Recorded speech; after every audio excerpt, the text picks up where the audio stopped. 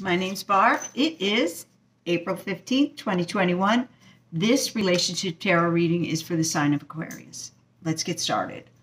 Okay, Aquarius, you got news of a new emotional beginning. And also, a new project was coming in, or is coming in. And you're not really sure which to pick. Choose wisely. Your person has been feeling emotionally trapped.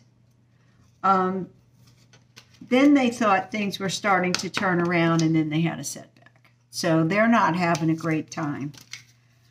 The outcome is, draw a clarifier. Yeah.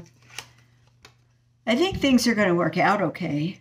You just have to use your head. But I think you'll be okay. Justice is definitely going to play a part in the outcome of this relationship. And the advice card is saying you are being given several gifts. Stop being a jerk. Pick one.